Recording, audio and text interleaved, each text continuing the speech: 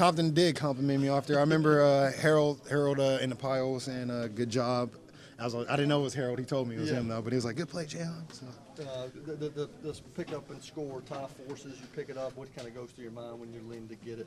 Oh, to get to the end zone? Yeah. Just score. As soon as I picked the ball up, I knew I was on the sideline. I looked inside. I saw, I saw our jersey, so I knew I was going to make it in. And I think Correa was the lead blocker. Yep. Made sure I got in there. So shout out to him, and I get the ball back to Ty, because without him, that play wouldn't have happened. So you gave it to him? Yeah, I gave the ball back to Ty. Without that play, yeah, he made that play happen. How was that, Ty? Grab what you need, quarterback and running back. Mike Vrabel was saying, really stressed getting a stop in the first series of the second half of the defense. Yes. How important did that turn out to be? Oh, that's huge. They're setting up the tempo for the second half, and I think they didn't score another point.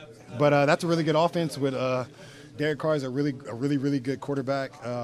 They have really good skill players, and both running backs did a really good job. So that was really tough to do, but we got the job done. That's a really good team. Tied 21, your next 3 defensive series were 3 and out in the scoop and score. Yeah, just came in, made corrections with Dean and Coach Vrabel and all the position coaches, and we got the message through, and we went through and got it executed against a good offense. You scored 2 touchdowns in 6 plays, blow it open. This time it was 2 touchdowns in 4 plays. I mean, this team is making it happen.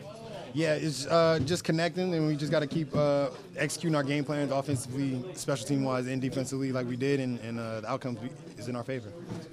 Thanks.